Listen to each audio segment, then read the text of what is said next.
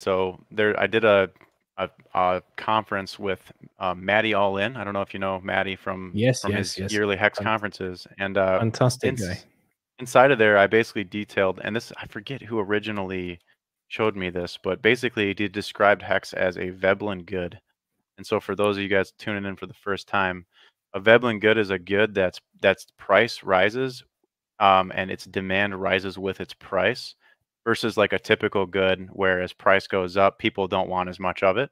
Like food, if food gets super expensive, you're Hmm. just gonna opt out and buy cheaper food because you don't need to have $150,000 or $1,000 meal every time you go out to eat, right? You don't need these crazy high.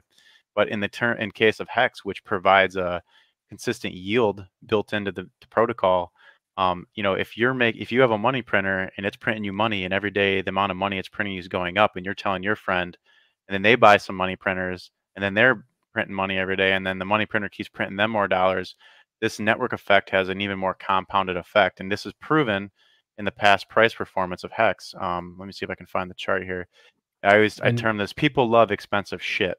And the point is that as the yellow line goes up, it increases at a more vertical slope as the price went up. So actually, the largest and quickest increase in stakers occurred between 20 and 56 cents last in 2021. yeah, that's really interesting, isn't it? So people are staking. Well, not at the worst time, but it's, yeah, people are piling in then. Yep.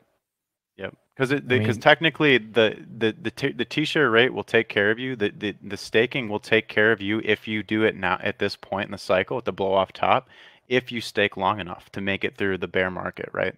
But if you are your own enemy in a situation like this where you buy the top and you stake it, and then try to you see the price going down, you're like, oh crap, I don't understand it. I just aped in, and I don't understand anything, and I got to exit EES, and then you're getting wrecked on penalties, and you're selling it at a loss. This is what not to do, and this is why it exists, is because this protects this investor class that comes in and chases the green candle.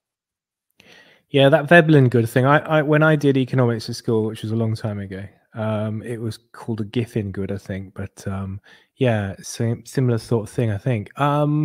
That's absolutely awesome.